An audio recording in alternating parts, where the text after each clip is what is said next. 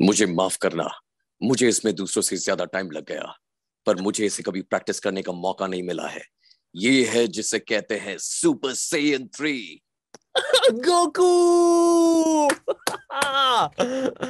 Ladies and Hang gentlemen, on. it's none other than Ankur Javeri. He is a voiceover artist who has voiced over 200 films, commercials. He is the voice of the Goku, Dragon Ball Super, that's on Cartoon Network. You are, in fact, the voiceover behind uh, Jack in the iconic movie Titanic, the Hindi That's right. version of it. You have voiced Virat Kohli in so many TV commercials that we've seen over the years as well. It blows my mind, Ankur. Congratulations on everything. Talk to Thank you me so much. Thank you so much. about how voiceover as a career even started and how your journey as a voiceover artist started. So back then, of course, this was way back when I was 7 years old, and this was in 1994, 95. Sorry, 1983, 84, 85 is when I was more into acting. I was doing child artist roles, and those typical movies back then. I mean, we can laugh about it now, but where you would have a younger version of a Govinda or of a Sunny Deol or a Sanjay Dutt. So back then, I used to do these younger versions of all of them, and voicing per se was not really considered a field that someone would want to pursue. So I used to end up dubbing for other kids who would be acting in commercials and in some serials and stuff like that. But at the time of shoot, if let's say the lines have not got recorded right, these kids might not be able to replicate it, so I would end up going and dubbing for them. And that's how the journey started. I used to do a lot of jingles, like back then, the Bonvita first commercial, and all of those, Maggie and stuff like that. And so then slowly and steadily towards probably 1994, 95, when other animation channels, started coming into India. And it was taken very seriously that, okay, the Indian audience would like to see localized content.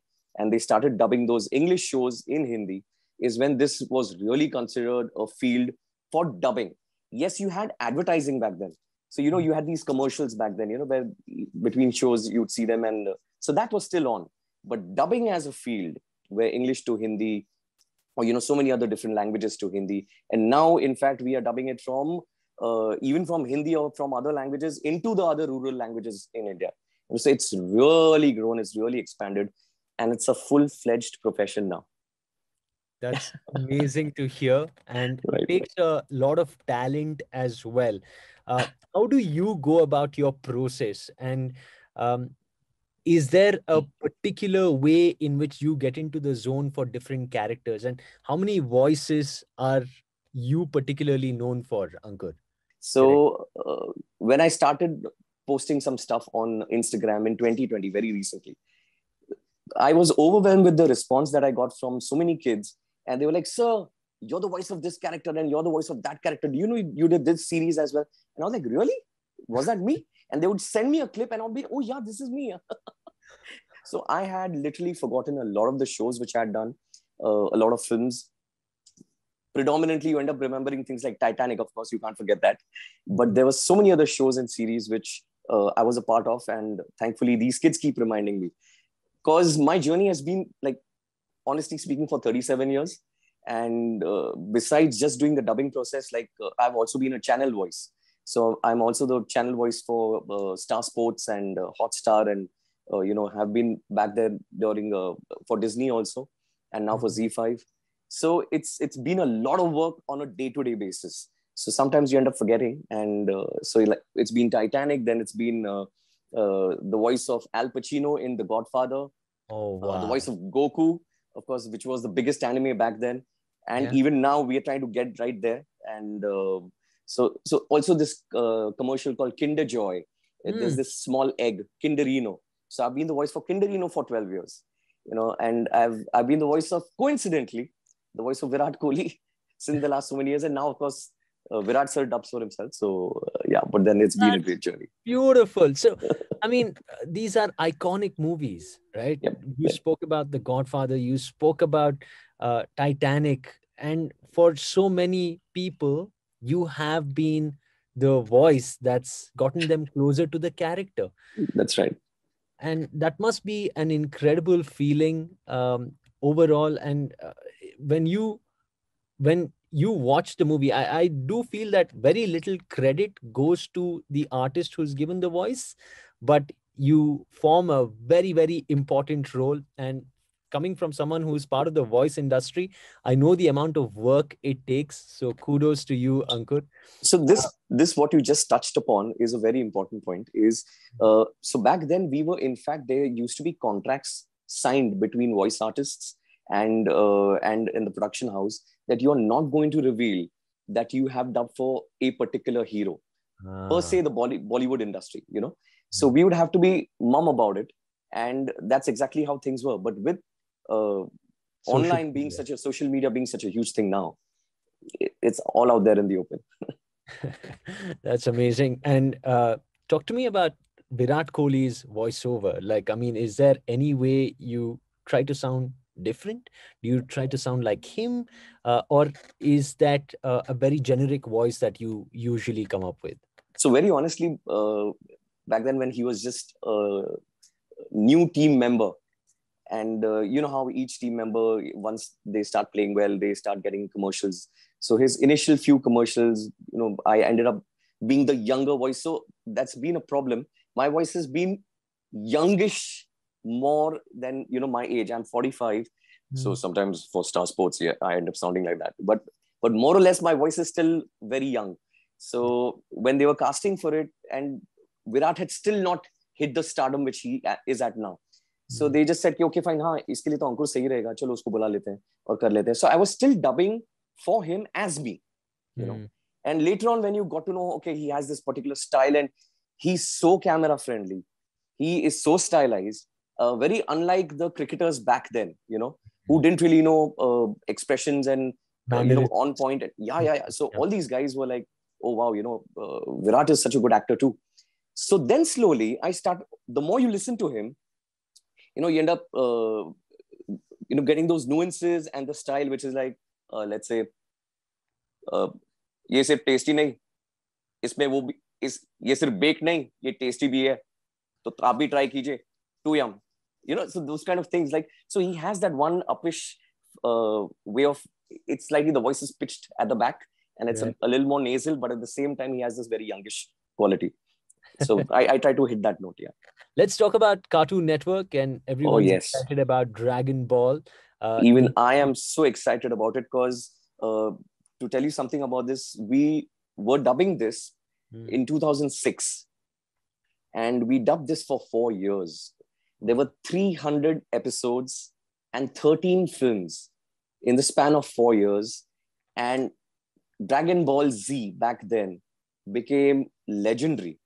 And all the kids who are now in their 20s, for them, it was a growing process. See, when you are seeing some show, when you see it on television for a year or maybe like, you know, for 6 months, you do relate to it.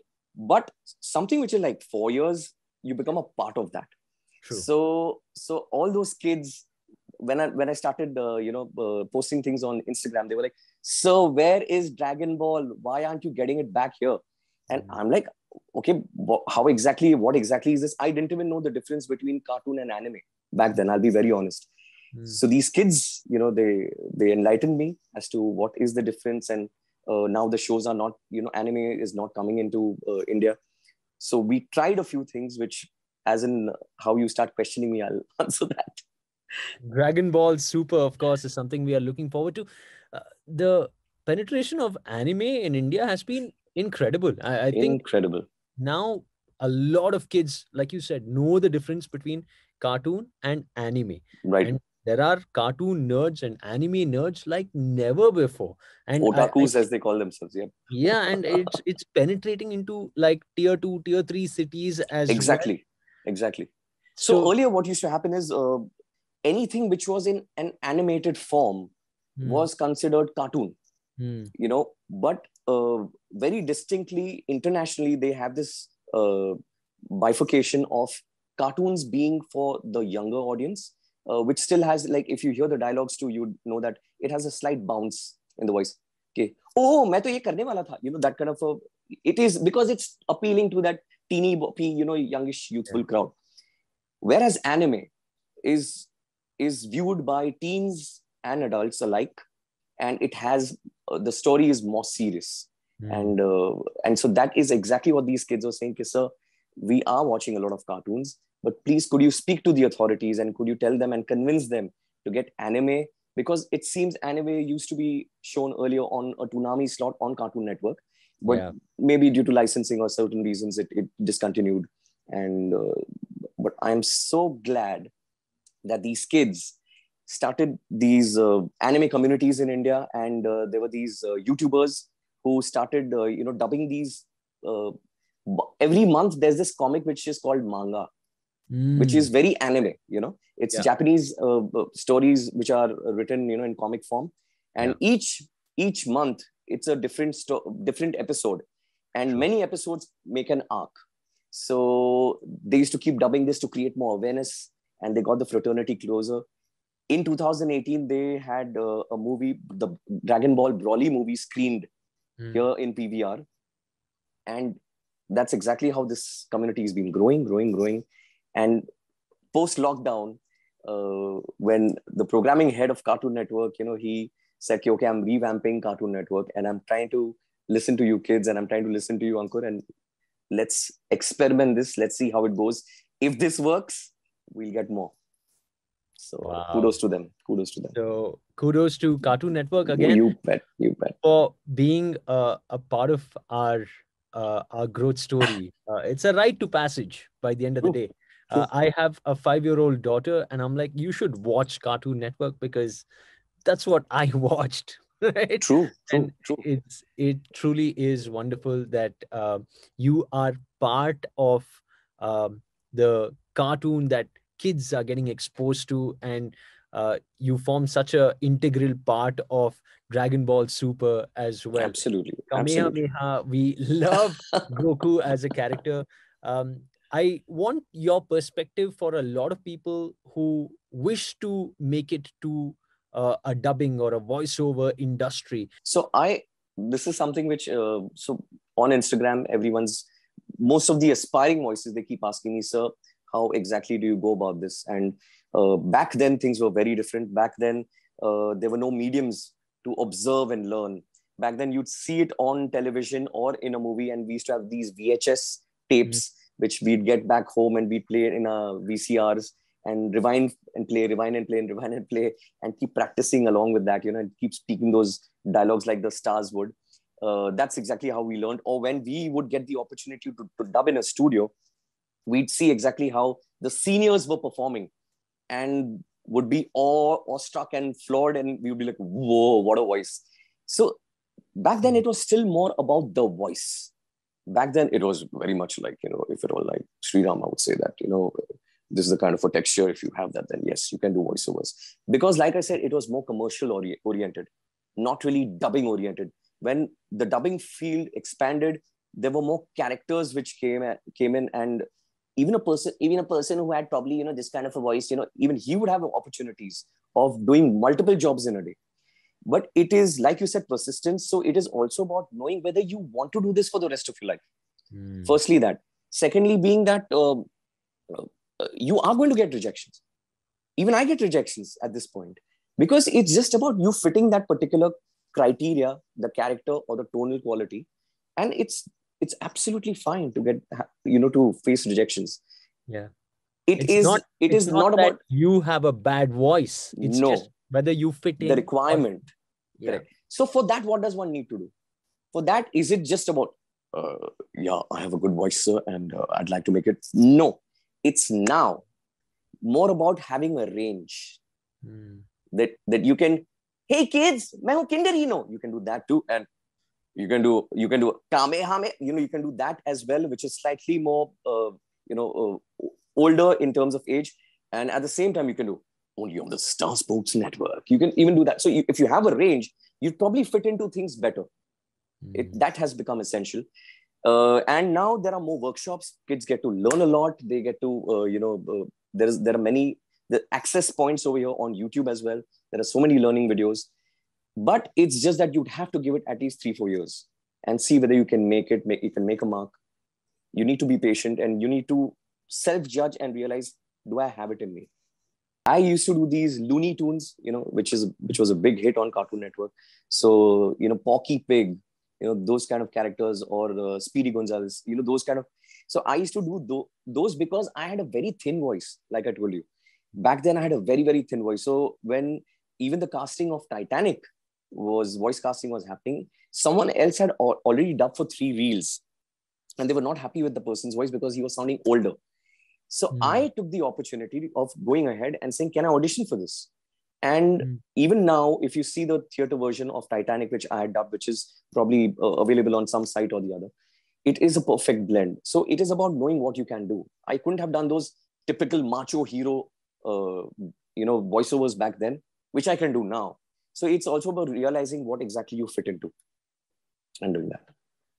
Yeah, I think most of the time we get into our heads and we want to sound good all the time. Right. It's not about that at all. It's about expression, performance. It's not about the voice, like I said. It's more about what you do with that voice. Yeah, amazing. Ankur, this has been an absolute treat. We'd love to see the voices that you can do. Is there a little jhalki that we'll get to see of I haven't prepared anything, form? unfortunately. I'm so sorry. But yes, we can, in case if we are reaching the closing time of your segment, we can do a Kamehameha together. Why don't we do that? Because that would be awesome for the show. And the thing which I want to compliment Cartoon Network for is that it has been very difficult to get. So there have been animes, right, in other OTTs and elsewhere, but it's been either in Japanese or in English. But Cartoon Network has taken this plunge, is trying to experiment, localizing it, not just in Hindi, but even in Tamil and Telugu.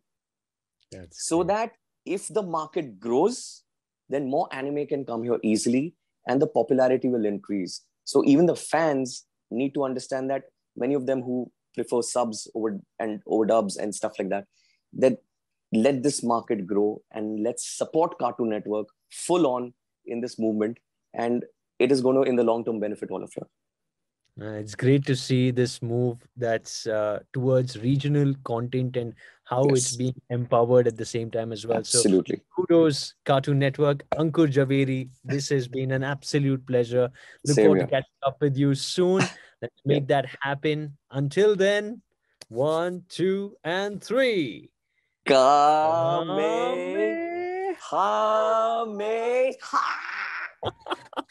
Fever.